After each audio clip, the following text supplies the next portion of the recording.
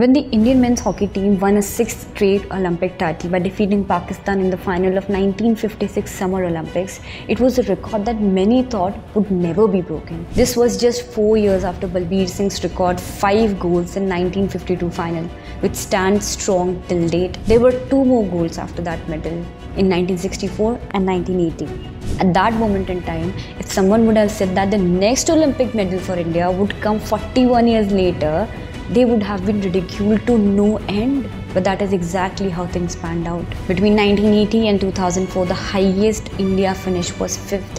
However, the proverbial penny dropped in 2008 when India failed to qualify for the Olympics, the first time in close to a century. That should have been enough to wake us up from our slumber. Well, it wasn't.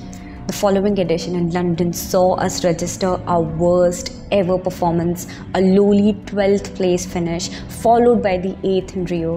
But underneath all that disappointment, a new generation of players were gearing up to take things in their own hands. The likes of P.R. Srijesh, Lalit Upadhyay and Manpreet Singh, established players, already were bolstered by others like Harmanpreet and Amit Rohidas and many more.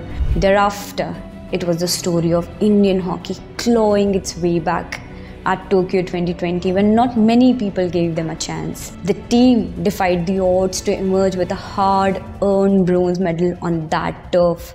And now, after the semi-final setback against Germany, the same team that we had beaten in the medal match in Tokyo, India announced to the world that it's here to stay and that the only way from here is up.